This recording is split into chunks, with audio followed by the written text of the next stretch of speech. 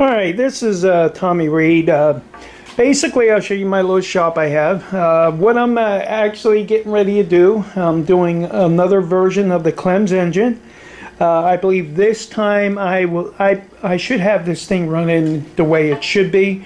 On my last Clem's experiment, it actually did show some promising results, but due to the poor hydrostatic motor that was in it, it actually seized up. So going to be working on that. What I'm going to end up doing is using this old air tank as the main reserve for the hydraulic fluid.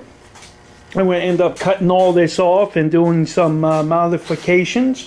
What I'm going to basically do is create a implosion motor based on, you might want to think about like a tornado. Most people really don't understand what's really happening in a tornado, even though it's running off of the hot air that's rising and vice versa. But what's really taking place is when a tornado is actually occurs, it actually takes a very special moment to actually occur, and the rotation is the critical point.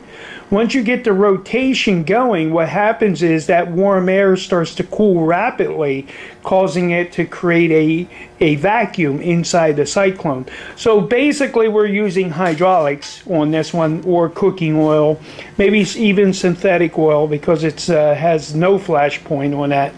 And what we're going to end up doing is actually creating an implosion motor based on the Clem's engine.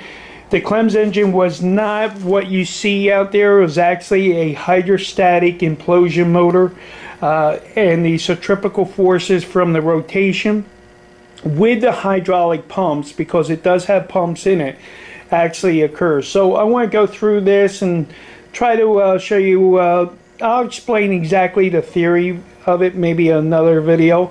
But right now, this is the bottom of the hydrostatic pump on the last model I did.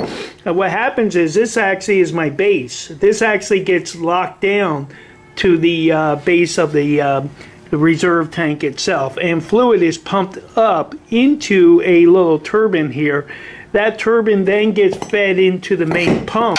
But what I really need to do is get a vane pump, a vane motor itself. The vane motor is actually for higher speed. This actually locked up at around 1100 RPM. So I got to really modify. Right now I'm just going to be cleaning up this tank, cutting it open, and because I'm going to need this for my hydrostatic reserve for the system itself. So I hope you enjoy this video. Talk to you later.